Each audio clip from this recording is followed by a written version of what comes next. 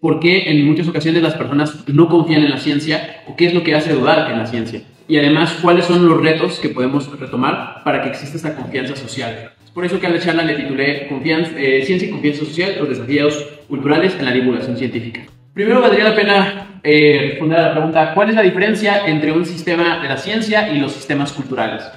Generalmente yo vería como tres características particulares. En el sistema de la ciencia, si bien busca a partir de su propia metodología dar respuestas cercanas a darnos una explicación del mundo, a darnos una respuesta fidedigna de lo que es el mundo, los sistemas culturales buscan darle sentido al mundo. Es un poco, digamos, como la distinción más fuerte, ¿no? La ciencia busca explicar el mundo, es decir, describirnos cuáles son sus características en distintos campos, en distintas metodologías, ¿no? Sobre la vida, sobre la sociedad, sobre la física y demás objetos de estudio que puedan tener los distintos campos de la ciencia. Y por otro lado tenemos también los sistemas culturales, que estos no buscan en sí mismo, no es que no busquen explicar al mundo, pero su importancia no radica tanto en que las explicaciones sean como fidedignas, por así decirlo, sino más bien que sean adecuadas.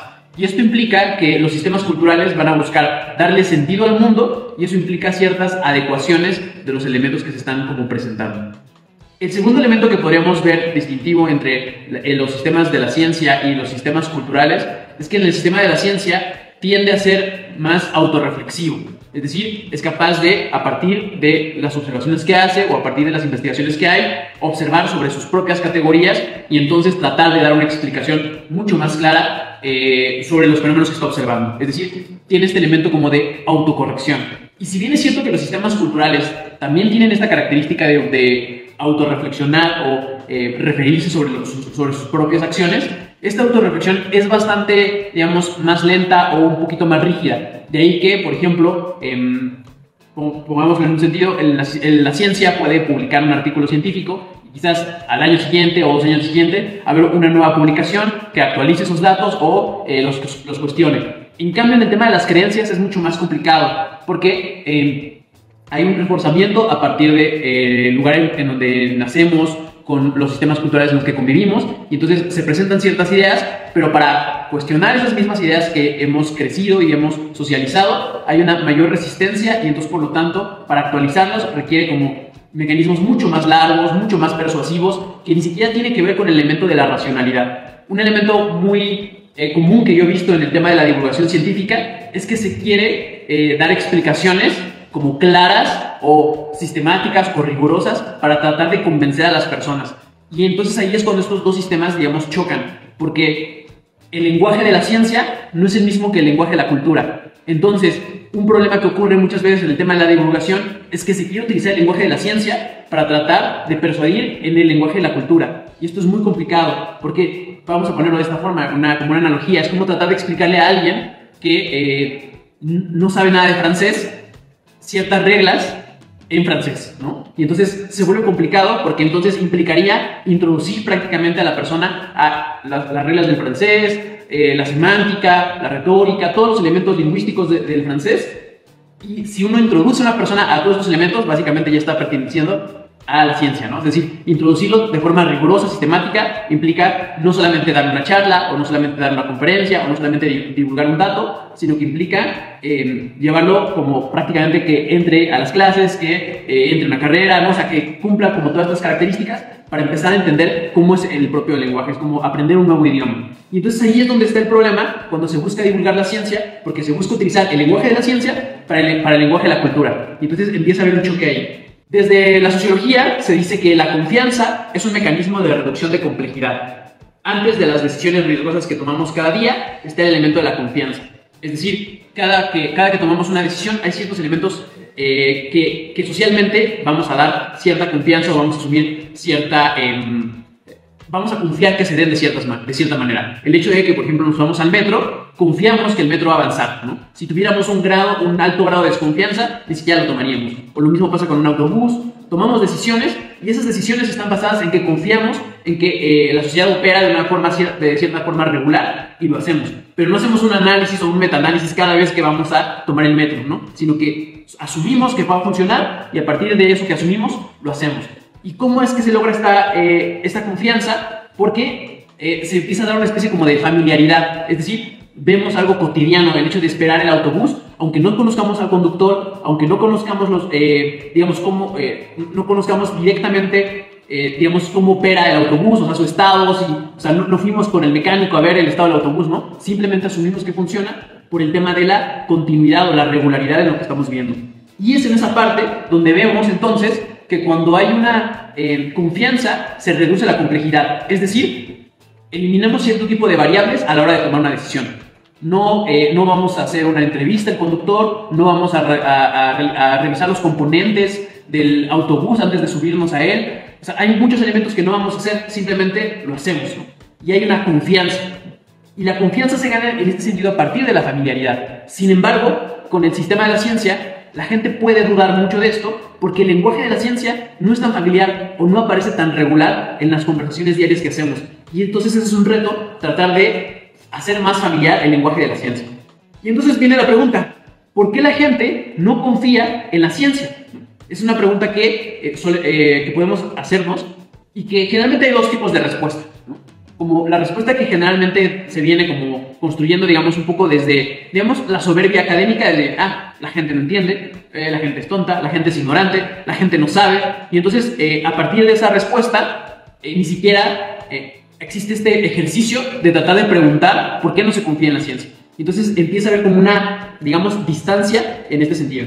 Hace un par de días en TikTok, justamente donde estamos transmitiendo también ahorita, hice una dinámica que además se relaciona un poco con mi experiencia divulgando, en mi caso, las ciencias sociales, y empecé a hacer un live y le empecé a preguntar a la gente por qué desconfiaba de la ciencia o cuáles eran los elementos que veían ellos en desconfiar en la ciencia. Algunos de los elementos que me compartían algunos usuarios, y voy a enumerar algunos elementos, decían: un elemento que hay desconfianza en la ciencia es por estos conflictos de interés, ¿no?, que pueden modificar los resultados. Esto, vamos a verlo de esta forma, es un elemento descriptivo. No necesariamente tiene que ser así, es, digamos, lo que las personas piensan, ¿no? Y eso es lo que por eso puse el preámbulo del sistema de la ciencia y el sistema cultural. Puede que en la ciencia haya menos conflictos de intereses que en otros campos, ¿no? Porque muchas veces cuando se dice, ok, en la ciencia hay conflictos de intereses, claro, pero también en el post de WhatsApp que te compartió tu tía puede haber conflictos de intereses, ¿no? Y entonces la ciencia tiene mecanismos, digamos, más adecuados para reducir esos conflictos de interés, pero eso no significa que la gente asuma que esto puede ocurrir. Entonces el primer elemento es eso, que puede haber conflictos de interés. Ese sería un elemento que se duda mucho. El segundo elemento es el academicismo o la complejidad, es decir, ciertos conceptos, ciertos términos que la gente lo vuelve complicado y es difícil dar una explicación adecuada de eso que se está diciendo. Es decir, de nuevo vemos una brecha de lenguaje. Tratar de explicar con el lenguaje de la ciencia en el sistema cultural procesos que son complejos y que requieren, por supuesto, un conocimiento técnico. Saber interpretar los datos requiere conocimiento técnico. Pero esto también lo percibe la gente como un desafío o como una especie como de, digamos, distanciamiento entre la ciencia y la sociedad. El otro elemento es la mala pedagogía para acercar a la ciencia. De nuevo, esto reflejado a la idea de que hay una especie como de halo de superioridad por parte de muchos científicos que entienden muy bien su lenguaje técnico, pero de nuevo carecen a veces de la comprensión del lenguaje cultural y por lo tanto tratan de nuevo de persuadir a las personas con un lenguaje racional. Entrando yo justamente en la divulgación de las ciencias sociales, en debates en línea con personas que no son expertas y, digamos, tenemos esta dinámica de subir a los lives personas que no necesariamente son expertas en su campo y tratamos de conocer sus puntos de vista, ¿no? Y yo he visto como dos dinámicas en este tipo de acciones que se hacen en la divulgación. Esta cuestión como de, coloquialmente se dice como pendejear a la gente, como tú no sabes, no tienes los estudios, tú qué vas a saber si no tienes un título. Y entonces las personas perciben esto como una especie como de ataque, ¿no? Y entonces empieza a haber esta mala pedagogía. Los otros dos elementos que también encontré en esta dinámica, precisamente en la cuestión de la divulgación de la ciencia, es divulgar los resultados y no la metodología, ¿no? Es decir, se piensa que en la mayoría de la divulgación científica se dan los resultados. Y de hecho es algo que se centra mucho en las investigaciones y en la divulgación. ¿Por qué? Porque lo que se busca en la divulgación también sea dinámico, didáctico, tratar de aterrizar conceptos quizás muy complejos a un lenguaje mucho más coloquial, y eso implica centrarse más en los resultados, que son más llamativos, y quizás dejar de fuera un poco la metodología. De hecho, es algo que también me he dado cuenta en la mayoría de los proyectos de divulgación, al menos que yo conozco, que se centran en los resultados, pero hay un poco acercamiento para explicar el cómo se llegaron a esos resultados. Y finalmente tenemos que cambian los resultados constantemente. Esto también puede darse como una especie de quizás poca comprensión de cómo se generan los procesos científicos, que evidentemente van cambiando constantemente, pero este cambio constante a la gente también le hace mucho ruido. Y también es un reto para los propios científicos tratar de explicar esto. En general, podemos una frase que me dijeron en el live fue: la ciencia ya se ha equivocado antes, entonces ¿por qué deberíamos confiar en ella, ¿no? Esa es un poco la descripción que se hace en la sociedad.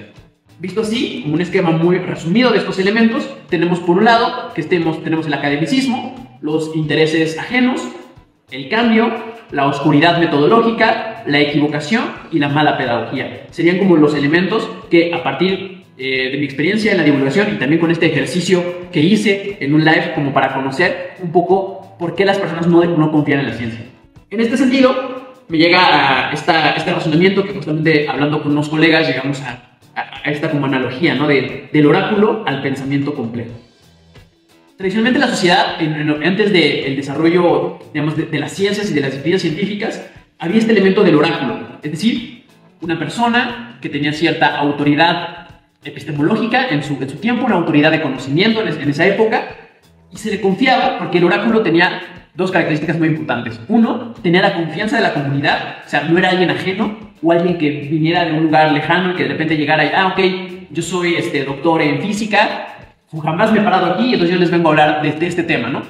Y entonces se hace este elemento de desconfianza, sino que era una persona de la comunidad, con gran confianza, ¿no? Y que entonces había esta como familiaridad, y que es una característica muy importante en estos como análisis sociales que hay por ejemplo, en las redes sociales de por qué se confía tanto o por qué se confía más en cadenas de WhatsApp que en un estudio científico. Pues porque te lo manda un amigo, te lo manda un tío, te lo manda un primo, personas en las cuales confías, y entonces hay menor escrutinio, porque es como que, ay, no le voy a cuestionar nada porque pues es mi familiar, ¿para qué le digo algo, no? Y entonces se vuelve como una especie como de confianza, o al menos tolerable, ¿no? Porque puede haber, digamos, en un grupo de WhatsApp, ¿no? Están tu familia, tus amigos, etcétera, y mandan una información que tú sabes que es falsa, pero decides no decir nada porque te va a regañar tu mamá o vas a crear un problema en el grupo y, ay, ¿para qué? Pero el hecho de no desmentir esa información, otras personas confían en ella y entonces se vuelve la cadena de esa información. Y ahí es donde empieza como los retos. Y en este sentido el oráculo tenía este sentido de, a ver, llego yo, pregunto algo, ¿por qué ocurre esto? Y el oráculo me lo decía. No había que leer 10 papers, no había que revisar la metodología, simplemente me daban esta información. Y además, y por eso decíamos que la confianza reduce la complejidad del mundo, así como confiamos que el autobús siempre va a pasar o que el metro siempre va a pasar, confiamos que el oráculo nos va a dar una respuesta que además no es muy compleja y que lo pueda aceptar. Hoy en día, y este es mi punto de vista, los oráculos empiezan a retomar en otras figuras, como coaching, como como figuras también de incluso influencers, ¿no? Que tienen un poder mediático, pero que no se especializan en nada, pero al mismo tiempo hablan de todo, y lo que buscan de alguna forma es persuadir a la audiencia. ¿Y por qué persuaden? Porque logran una familiaridad, una conexión con las personas que están haciendo. Es decir, crean una comunidad, ya sea física o una comunidad virtual, y la gente confía porque les da respuestas claras, que reducen la complejidad del mundo, es decir, no me exigen a mí pensar demasiado, y ya está. No sé si han escuchado esta famosa frase en el cine, de, ay, yo no quiero ir al cine a pensar, solamente quiero desconectar mi cerebro, ¿no? Solamente quiero relajarme. Esto que ocurre en el cine también ocurre en nuestras decisiones diarias, ¿no? Es como que, ¿para qué me voy a poner a pensar o a analizar todos los mecanismos internos del autobús? Simplemente me subo y ya, y confío, ¿no? Pero esto mismo ocurre también en la ciencia. Es decir, ¿para qué me voy a complejizar o voy a ver, no sé, una conferencia de 2 horas o leer un artículo de 20 páginas cuando hay un video de 1 minuto o de 35 segundos que me lo resume todo, y a partir de eso ya estoy más tranquilo y me da las respuestas que yo quería? Y entonces tenemos que hacer esta transición del oráculo, es decir, una figura mediática que es capaz de darme una respuesta clara y concisa y decir, ok, estoy dando una respuesta, y a partir de esa respuesta se resolvieron los problemas, al pensamiento complejo. Es decir, un pensamiento que no se reduzca solamente a decir esto es verdad por un factor, ¿no? Que generalmente las respuestas simples son univariables. O sea, ¿por qué sucede esto? Por esto, ¿no? O sea, ¿Por qué hay desigualdad? Ah, bueno, porque hay un sistema con un montón de empresarios malvados que quieren controlar el mundo y listo, ¿no? O sea, son respuestas muy sencillas que nos tranquilizan. Y entonces aquí viene el reto con lograr como desarticular estas respuestas simples, pero al mismo tiempo no generar desconfianza en la sociedad. Y es el reto mayor que yo veo en la divulgación. En este sentido, yo le lanzo aquí como 6 retos que podríamos buscar para la divulgación, o estos 6 retos que debería tomar todo divulgador científico a la hora de tratar de comunicar sus resultados. Y que de alguna forma, todo científico de alguna forma es en mayor o menor medida un divulgador, porque fuera del campo, o sea, fuera de la academia, convive con otras personas y trata de dar su punto de vista sobre un tema, ¿no? Ya sea con unos amigos, con su familia, trata de explicar, ¿no? Siempre ha pasado esto de que algún familiar te pregunta, bueno, pero ¿a qué te dedicas o qué estás haciendo? Entonces tratamos de explicar lo que hacemos, sin un lenguaje técnico quizá, y entonces ahí nos volvemos como pequeños divulgadores, ¿no? Para tratar de cómo voy a explicar esto para que se entienda y al mismo tiempo no generar una especie como de petulancia o de alejamiento de, ay, bueno, ¿tú qué vas a ver? A lo mejor no te explico, ¿no? Y ahí es donde está como el reto. El primero sería precisamente este elemento de horizontalidad, ¿no? Es decir, la creación de espacios donde los científicos y las científicas puedan interactuar directamente con el público general y que esto se vuelve muy complicado y que este reto puede ser macro o micro, ¿no? En las ciencias sociales decimos que hay como fenómenos macrosociales y fenómenos microsociales. Los fenómenos macrosociales es como tratar de encontrar espacios divulgativos, como estos foros, como estos espacios, pero que también se abran al público, ir a las plazas públicas, no solamente quedarse en un ámbito académico. Y eso requiere un reto y obviamente también apoyo, en muchas ocasiones, del sector público para que haya un financiamiento, ¿no? Para esta divulgación de la ciencia. Pero también puede ser un reto microsocial precisamente en los grupos de WhatsApp en donde estamos, en una cena familiar, ¿no? Ahí también se vuelven microespacios, pero que el reto es tratar de comunicar de forma horizontal y no llegar con la petulancia de, ah, tú no sabes. De nuevo, la analogía de los lenguajes. Yo no puedo decir a una persona, ay, es que tú no sabes de francés, entonces por lo tanto no te voy a decir nada, sino más bien hay que tratar de encontrar ciertos mecanismos, evidentemente no para que se vuelva no con una conversación familiar alguien va a decir, ah, ok, ya tengo los conocimientos de un doctorado en física o en biología, ¿no? Pero sí tratar de aclarar ciertos puntos que acerquen a las personas a hacerse preguntas, ¿no? Y en este sentido, el intercambio de ideas, de preguntas, se vuelve importante para hacer este compromiso entre ciudadanía y el propio sistema de la ciencia. Pero en este sentido de horizontalidad es muy interesante porque hay un elemento distinto entre la verticalidad en donde yo te explico, tú escuchas y ya está. Y en la horizontalidad es, yo te pregunto, pero tú también me puedes preguntar a mí y también me puedes cuestionar. Y ahí también hay un reto de decir, si me van a cuestionar a mí, entonces yo tendría de alguna u otra forma que tratar de aceptar esos cuestionamientos, no para decir todo está bien, sino aceptarlos como una, aceptar, digámoslo de esta forma, la oferta comunicativa. Eso no significa aceptar tu postura, pero sí significa te voy a escuchar y voy a tomar con completa seriedad esto que estás diciendo. Aunque podamos pensar, es que esto que está diciendo es un disparate, no tiene sentido. No, o sea, es aceptar con la mayor seriedad posible esto, ¿no? Un video que me gusta mucho de este divulgador de Quantum Fracture, que habla sobre la física, tiene un video hablando sobre la Tierra plana, pero su video empieza diciendo, voy a tomar con total seriedad los argumentos de las personas que dicen que la Tierra es plana, y empieza a explicar cada uno de esos puntos, pero no es como que, ay no, eso ya está dicho, ya eso fue hace un siglo, ya basta, no quiero hablar contigo. Él toma esos argumentos y los toma con la mayor seriedad posible y trata de responderlos. Entonces ese es el primer reto. El segundo reto sería, precisamente pensando en lo que recopilamos, es los intereses claros acerca de lo que se está diciendo. Es decir, decimos que puede haber conflicto de intereses, sabemos que en muchas ocasiones siempre es un elemento que se dice, ok, sí, la ciencia muy bien, pero ¿qué pasa? ¿No? Por ejemplo, yo lo he visto tanto en el ámbito de las ciencias de la salud o en las ciencias sociales. En las ciencias sociales como que, pero es que hay una ideología detrás de eso, ¿no? Y en las ciencias sociales, pero hay una farmacéutica detrás de eso, ¿no? Entonces, hay estos elementos de conflicto de intereses. Y otro reto es divulgar precisamente los formatos de publicación para saber que en muchos artículos hay una declaración de conflictos de interés y que muchas personas incluso a veces no lo saben, que en los papers, en muchos de ellos, viene una declaración de conflictos de interés, ya sea al principio o al final. Y esto puede garantizar que la información sea relevante y fácilmente identificable por las por las personas. Es decir, también este es un reto tanto para las revistas de publicación científica, para los propios científicos, ¿no? Decir, a ver, sería importante que haya una sección donde se declaren los conflictos de intereses cuando los haya, pero también sería un ejercicio importante que cuando hacemos una publicación, hacer esta declaración, aunque no los haya, porque cuando la gente descarga un artículo, ¿no? Los empieza a leer o se pasa directamente a las conclusiones, y es importante tener en cuenta que un artículo científico, y más hoy en día, sí, lo pueden leer nuestros pares, pero también otra persona. Y entonces, hacer esta declaración de que no hay o que hay conflictos de intereses en nuestras propias publicaciones se vuelve un elemento importante para generar esta confianza, y en caso de que los haya, divulgar los formatos de publicación para que las personas puedan saber incluso cómo leer los artículos, porque tenemos estos proyectos como Ciencia, ¿no? Que nos dé esta posibilidad de descargar los artículos sin necesidad de pagar, y podemos decir que es una forma de democratización del conocimiento. Pero también se vuelve como un reto importante crear mecanismos de cómo leer un artículo científico, ¿no? Y eso muchas veces no existe talleres o conferencias de cómo poder leer un artículo científico, y eso también se vuelve necesario en ese tipo de temas. El tercer elemento o el tercer reto es desmitificar la ciencia. Decíamos en su momento que la gente dice, bueno, pero es que la ciencia ya es equivocado, ¿por qué deberíamos volver a confiar en la ciencia? O esta idea de, está constantemente cambiando, entonces me hace mucho ruido el cambio de sus investigaciones. Pero desmitificar la ciencia es, por un lado, reconocer y saber cómo se ha dado la historia de la ciencia, cómo o qué impacto tiene la ciencia en la sociedad, con la sociología de la ciencia, cómo se hace cotidianamente las investigaciones científicas, es decir, cómo es la vida en el laboratorio, por así decirlo, desde una antropología de la ciencia, y la filosofía de la ciencia como reflexionar cómo han construido sus categorías.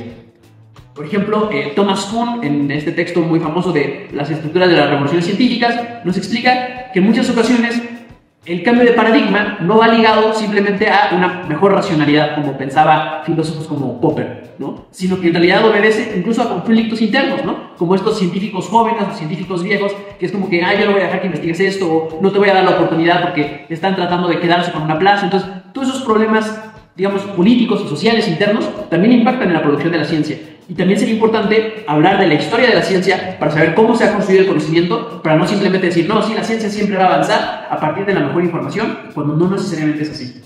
En este sentido, debemos de buscar o dotar herramientas para reconocer fuentes confiables, saber discernir entre afirmaciones respaldadas por evidencia sólida y también aquellas que carezcan de fundamento, o también estas que ya tienen una antigüedad sobre ciertos temas, ¿no? Porque en muchas ocasiones se hace esta falacia como cherry picking, ¿no? Tratar de encontrar ciertos elementos que confirmen mi idea, y entonces yo puedo agarrar un artículo científico de hace 50 años y decir, ok, este artículo científico dice esto, entonces por lo tanto es verdad. Y es como, a ver, desmitifiquemos a la ciencia, porque no significa que todo lo que produzca la ciencia ya debe ser una verdad incuestionable o dogmática, ¿no? Y que, aunque pensemos que esto ya es un asunto superado en términos muy generales, en el ámbito social, esto no es así. Y entonces alguien te puede decir, pero a ver, mi libro de... O sea, pasa, por ejemplo, si tiene algún familiar que estudió también una carrera de ámbito ligado a la ciencia y que quizás ya no esté tan actualizado, te dice, yo estudié eso y no es cierto, o te dice tal cosa, ¿no? Y eso tiene que ver precisamente porque la actualidad de la ciencia requiere también tener estos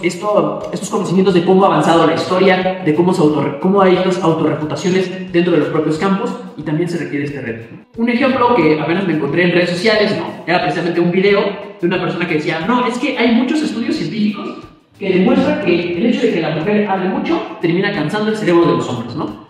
Y el podcast donde participó esta persona, como es muy responsable, dejó la fuente. Pero la fuente era una columna de Infobae. Y en Infobae, si te metes, es una columna de 2005. Pero ni siquiera te dice de qué artículo lo tomó. Entonces, a mí me costó un ratito poner el doctor, buscar palabras clave, encontrar el artículo, algo que difícilmente la gente va a hacer.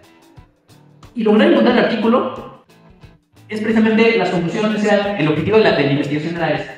El objetivo de los investigadores fue buscar las razones por las cuales la mayoría de los pacientes esquizofrénicos tenían alucinaciones con voces masculinas más que con voces femeninas. Este era el artículo. Pero este artículo, por cierto, de 2005, que por supuesto puede cuestionarse, nos da esta información, y de esta información retoman algunos elementos Infobae, crea una columna De esa columna se genera un podcast y además de ese podcast se convierte como una especie como de hilo de WhatsApp y se comparte masivamente hoy en 2023. Entonces este podcast, que tenía como más o menos como 5,000 reproducciones de esa idea solamente en Instagram, hasta donde yo me quedé, porque sigue aumentando sus reproducciones, puede haber gente que haga esto. Y aunque haya cuentas que traten de desmentirlo o de matizarlo, si no existe el artículo científico, siempre tener en consideración esto. No importa cuántas veces se desmienta un video, siempre va a haber personas que no vean esa contraargumentación. Y entonces va a haber personas que se queden con esa idea de decir, ah, sí, el cerebro de los hombres se cansa más de escuchar una voz femenina. ¿Por qué? Porque la ciencia lo dice. Pero estamos viendo que esto es información falsa, que el artículo científico dice otro objetivo completamente distinto, y ahí está justamente un reto para tratar de comunicar la ciencia también. El cuarto reto que tenemos es la divulgación metacientífica. Habíamos dicho en algún momento que generalmente la divulgación se basa en tratar de exponer los resultados de una investigación. Un poco lo que hacen en ese video, de forma pésima, pero que lo que están diciendo es, así, eso fue la conclusión. Pero eso es lo que se basa en la divulgación científica. Pero la divulgación metacientífica es tratar de explicar cómo es que los científicos llegan a esas propias conclusiones. Porque, insisto, la divulgación se centra muchas veces en las conclusiones de se logró esto, se logró esto, se logró esto. Pero una divulgación metacientífica no solamente reporta los resultados, sino que también los métodos utilizados y las posibles implicaciones de la investigación de manera más accesible. Hacer que las situaciones científicas sean familiares y comprensibles y poder reducir esta distancia entre la comunidad científica y el público. Entonces, esto también me parece que es un reto y que muy pocos han retomado, es decir, vamos a explicar no solamente qué se encontró, sino cómo se encontró. Y todos estos mecanismos creo que también ayudan a esta desmitificación de la ciencia. Que en un podcast que tuve con un colega que es químico y también filósofo de la ciencia, tiene una frase muy provocadora que dice, el método científico no existe, ¿no? Y cuando dice esto, a mucha gente le hace ruido. Y él dice, a ver, el método científico pensado como esta serie de pasos donde todos siguen al pie de la letra, en realidad no funciona de esa forma. En muchas ocasiones hay otros elementos como por ejemplo la serendipia, es decir, estar buscando otra cosa y encontrar otra cosa y entonces se encuentra ese resultado y también eso forma parte del propio sistema de la ciencia.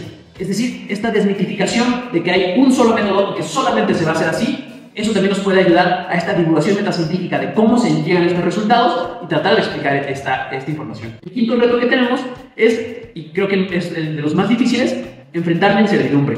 Es decir, la comunicación de la ciencia debe hacer suyo el horizonte de incertidumbre de la propia evolución social. La incertidumbre no verse solamente sobre el futuro. Esto también nos lleva a que la incertidumbre va sobre la validez del conocimiento. Saber que toda investigación científica siempre va a tener un halo de incertidumbre. Es decir, puedo responder una pregunta de investigación, pero al responder esa pregunta de investigación ya se abrieron 5 preguntas más y hay que, siempre en las conclusiones hay que seguir investigando y hay que seguir investigando, ¿no? Siempre se coloca parte de eso en las conclusiones. Y entonces, este elemento de enfrentar la incertidumbre es un reto porque, como decíamos hace unos momentos, este enfrentamiento entre el oráculo y el pensamiento complejo. El oráculo que me da una respuesta clara, sencilla y que yo puedo sentirme tranquilo porque estoy recibiendo esta información.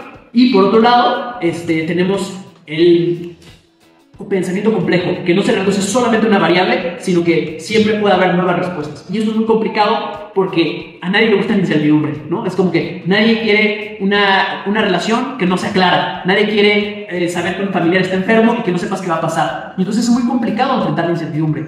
Y esto es algo que nos lleva a, precisamente, una premisa del sociólogo Edgar Morin que nos dice: no hemos educado aceptablemente bien o no hemos educado aceptablemente bien en nuestro sistema de certezas, ¿no? O sea, nos hemos educado bastante bien en este sistema de certezas de, a ver, dame una respuesta clara, sí o no. A ver, yo quiero saber si esto ocurre o no esto ocurre, ¿no? Y queremos constantemente en nuestro sistema de certezas siempre conocer respuestas claras, ¿no? Incluso esto suena mucho en la divulgación de, ya deja de tantas palabrerías, dime sí o no. Y es como, esto es complicado porque requiere romper este sistema de certezas y en realidad lograr introducir a las personas a una idea de que la incertidumbre no necesariamente es algo negativo, ¿no? Sino que abre condiciones de posibilidad para nuevas preguntas.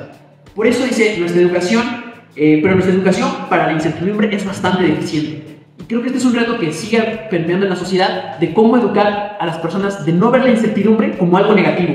Y es porque en los sistemas sociales en los que estamos generalmente familiarizados, nuestra familia, nuestros amigos y demás, siempre queremos la certeza, ¿no? No, pero dime si sí vas a llegar o no, para saber qué voy a hacer, ¿no? Y entonces buscamos constantemente eso. Edgar Morin nos dice en esta frase: existen algunos núcleos de certeza, pero son muy reducidos.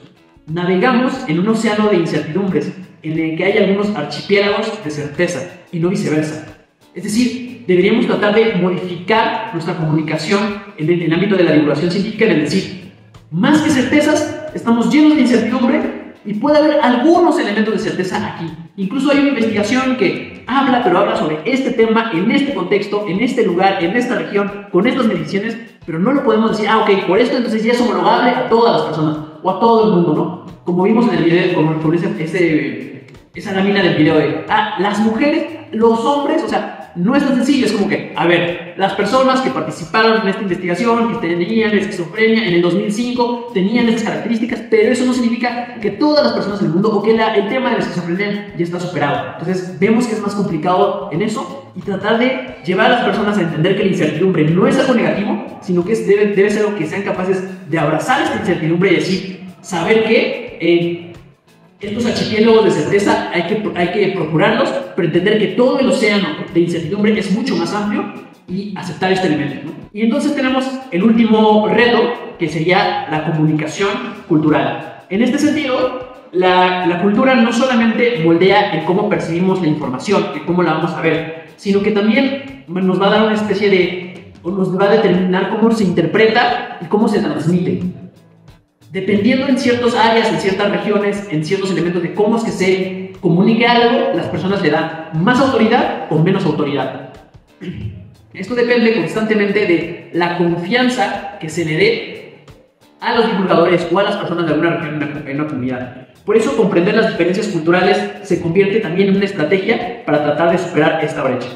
Algunos elementos que tenemos en este elemento de la cosmovisión son, por un lado, que la cultura tiene su propia forma única de ver el mundo, ¿no? Es decir, tiene como esta manera de cómo entender la información, cómo entender la propia ciencia, y va a depender de este halo, digamos, de la comunicación, es decir, cómo sentir confianza en esto que se está comunicando. Y la divulgación efectiva implica adaptar el mensaje científico a estos lentes culturales, para hacerlo de esta forma, ¿no? Es decir, cuando queremos transmitir una información científica, no solamente se trata de explicar los resultados, sino también hacerlo de forma que tenga en consideración las diferencias culturales de una sociedad, de una cultura, de un grupo en particular, y esto implica mucho un trabajo pedagógico muy importante, porque no solamente se trata de decir, esta es la información y voy a tratar de explicarte, sino tener una pedagogía, digamos, mucho más cultural o pluricultural, que conozca estas diferencias para saber cómo comunicar un mensaje científico en distintas comunidades o en distintos grupos. Es igual como ustedes no van a, no sé, comunicar algo de la misma forma que lo hacen con sus amigos, que como lo hacen con, por ejemplo, su pareja o, por ejemplo, con un familiar. O sea, buscan palabras concretas, a lo mejor con sus amigos van a ser menos solemnes, quizás con su familia sean un poco más solemnes a la hora de decir algo, y entonces va a depender de todos esos factores, y saber cómo comunicar un mensaje con su familia o con sus amigos depende de estos elementos, ¿no? Y entonces, ¿cómo tomar en cuenta estos lentes culturales o cómo deberíamos tomarlos en cuenta? Sería considerar las narrativas locales, los valores particulares, agrietar los dogmas culturales. ¿Y por qué digo agrietar los dogmas culturales? Porque lo último que podemos hacer como divulgadores científicos es tratar de romper por completo un dogma. Decir, así, ¿sabes qué? Yo vengo a decir que tu información es falsa y todo lo que dices está mal y listo. Porque eso lo que genera es que la gente se cierre. Es como si tú vas y me desafías. O sea, a nadie le gusta que alguien llegue y te diga, tú no tienes razón. O sea, porque nuestra primera reacción cuando alguien nos dice que estamos equivocados es, no quiero escucharte. Entonces, si la divulgación lo que busca es romper dogmas, va a topar con pared y se va a crear como va a generar grupos cerrados que no quieran aceptar ese mensaje. En cambio, agrietar los dogmas culturales primero, es un proceso mucho más largo, es un proceso que no es simplemente con, aquí está el paper, ya está, o sea, ya, el dato mata el relato, sino más bien hay que tratar de poco a poco agrietar estos elementos para que no haya mayor resistencia, ¿no? Por eso ponía abajito esta frase, ¿no? Darle al grupo una tribu adicional a la cual va a pertenecer. Pongo tribu como esta como analogía de somos grupos a veces muy sectarios, con ciertos cerrados en sí mismos con ciertas personas y a veces aceptamos o no aceptamos un mensaje, ¿no? Pero darle al grupo otra tribu a la cual pertenecer, porque nadie quiere la verdad si esto implica quedarse solo. O sea, si alguien dice, te voy a dar esta información, pero esta información desafía a mi familia, a mis amigos y demás, no la quiero, porque yo prefiero estar bien con mi familia, con mis amigos, con mi grupo, en lugar de aceptar que esto no es verdad. Pero entonces, lo que hay que hacer es, de nuevo a esta analogía, si decimos que hay archipiélagos de certeza en un mar de océanos, si le rompemos el archipiélago de certeza que tiene la persona, si le rompemos esa isla de certeza que tiene, se va a ahogar. Entonces, y no se va a querer ahogar, va a tratar de aferrarse a esa isla de certeza para no ahogarse.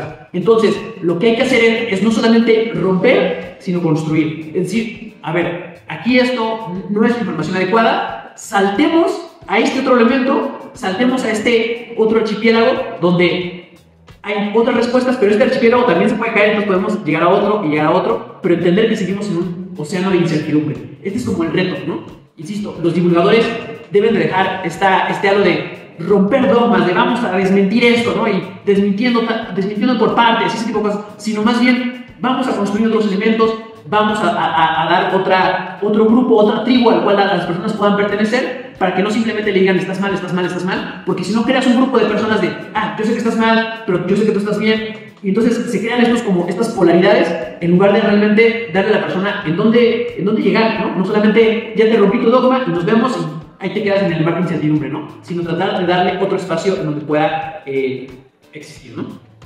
Entonces tenemos, como para ir cerrando, estos elementos de transparencia, comunicación y confianza. Comprender cómo se forman y se transforman los sistemas de confianza en las diferentes culturas nos va a permitir establecer puentes genuinos y duraderos, ¿no? Es decir, cómo es que se genera la confianza en nuestros sistemas culturales, como nuestra familia, como nuestros amigos, nos va a permitir entonces decir, ok, entonces a partir de eso podemos saber cómo comunicar la información y cómo hacer transparente esta información. Si no sabemos cómo operan los sistemas de confianza en la cultura, simplemente vamos a ir con un martillo rompiendo las certezas de la gente, pero sin que eso genere confianza. Y entonces las personas se van a cerrar, se van a ir con un grupo que les permita sentir esta reducción de complejidades y con este grupo voy a estar más seguro y prefiero no escucharte a ti porque solamente vienes a destrozar mis certezas, ¿no? E insistimos, hay una brecha en nuestros sistemas de confianza y de saber cómo entender que la incertidumbre no necesariamente es algo negativo. En conclusión, tenemos que entonces los retos que tendría todo divulgador científico, que como decíamos, los divulgadores no solamente son personas que literalmente se dediquen a hacer videos, o hacer infografías, o hacer distintos mecanismos, también somos pequeños divulgadores cuando estamos con nuestra familia, con nuestros amigos y tratamos de explicar un tema. Y entonces tiene que haber un elemento de horizontalidad, es decir, que no debe haber un elemento de jerarquización de yo soy más que tú, tiene que haber intereses claros, explicitarlos, tiene que haber una desmitificación de la ciencia, pensar que la ciencia y la comunicación cultural, es decir, cómo se construyen los sistemas de confianza en distintas regiones, en distintas culturas, en distintos grupos, y conociendo cómo se construyen esos sistemas de confianza, tratar de fragmentar o tratar de agrietar los dogmas culturales, insisto, no romperlos, porque eso también lo he aprendido divulgando en el campo de las ciencias sociales. Los divulgadores no rompemos dogmas, damos pequeñas ideas para que las personas puedan ellos mismos romper sus dogmas culturales. O sea, quien rompe los dogmas culturales no son los científicos, no son los divulgadores, son las propias personas. Y si no creamos estos mecanismos y no logramos como agrietar estos dogmas, eso sí lo podemos hacer, debilitar, por así decirlo, agrietar ciertos dogmas para que entonces sean menos rígidos y las personas sean capaces de romper ellos mismos sus propios dogmas culturales. Y de nuevo esto nos lleva de nuevo a la idea de la horizontalidad, no una cuestión de yo vengo a darles la información, yo vengo a salvarles de la desinformación, yo vengo a darles lo genuino, sino yo vengo a tratar de obturar, tratar de fragmentar estas ideas y entonces ustedes por sus propios mecanismos van a lograr, van a lograr romper estos dogmas culturales. En pedagogía se le llama esto pedagogía, digamos, de autonomía o de emancipación. Yo no voy a salvarte, ¿no? Sino voy a ayudar a crear las herramientas para que tú seas capaz de romper esas mismas ideas, ¿no? Y creo que eso son como los retos que se tienen en la divulgación y con esto yo finalizaría.